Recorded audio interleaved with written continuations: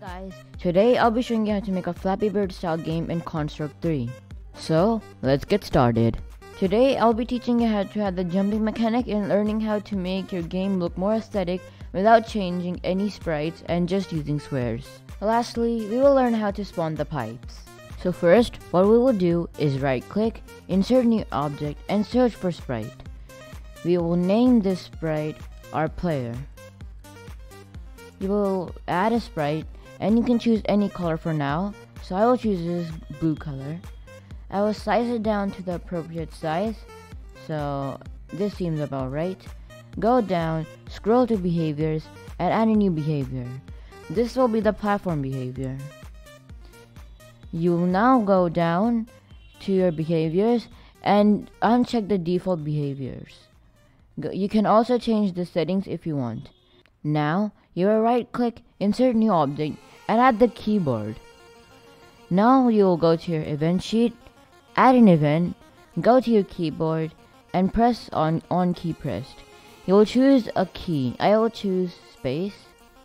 Now I will add an action, go to your player, go down and choose the set vector y and you can choose something like -500. Now if you press play, as you can see, we are jumping. You can also change the vector y to your eye likings, so I will set it at -800. This is much better. To add a background, you'll right click, insert new object, and search for a tiled background or sprite. I'll search for a tiled background. I will make the sprite and choose any random color for now. I will extend this to our viewport size, like so. Right click and set the Z order and set it to the bottom of the layer. Now, if you press play, you will see you have a background, but it looks pretty bad and disgusting. So how can we fix that? We can use a color palette in glosspec.com or any other color palette site you like. I will choose TrueSide. You can choose any color palette you like, so I will choose this color for our player. So double click, go to our hex code and paste that in. Now I will tab back and choose a color for our background, so I'll choose this weird blue color and see if it looks good. Oops. Yep, there we go. So it looks a bit weird, so you can do experimenting and get your liking. So I have found something I like and a color palette I like, so I will make sure to go by this color palette whenever I add a sprite. Now we will make the pipes by right clicking, insert new object and search for a sprite. We will name this our pipes and create the sprite. You will now choose a color that you like from your color palette. So I will choose this pink type of color, go to my Construct 3 and paste it in there. I will now create my sprite, and when I've done that, I will size it to a liking, so like this. So we can get an idea of how our pipes will look like in the game. So I'll put that here, and that's it for now. To make a pipe spawner, you'll add an event, go to system and search for every X seconds. We will choose a random time here, so search for random, and then parentheses, and choose a time.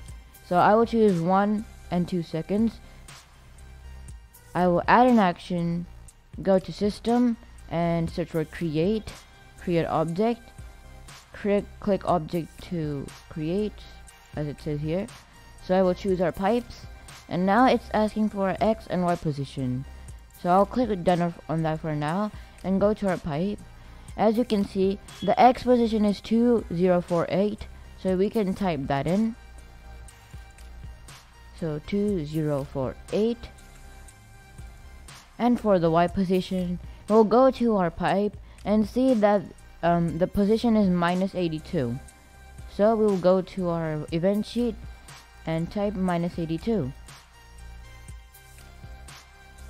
Now what this will do is spawn the pipe only on the top, but we also need it to spawn on the bottom as well. So we'll go to our event sheet, copy that and paste that. Now we will simply change the Y position to, as you can see, 905. So I will go to my Y and set it to 905. So now if we press play, we'll see that actually nothing is happening. So to fix this, we'll go to our layout and select our sprites. Now we will add our behavior, and this will be the bullet behavior. Double click on that, and we will set the speed to -400. Now if we press play, as you can see that we have now pipe spawning, and it works pretty well. Now one problem you must have noticed is that the pipes are only spawning at one position and they're not moving from that. So it makes the game really easy.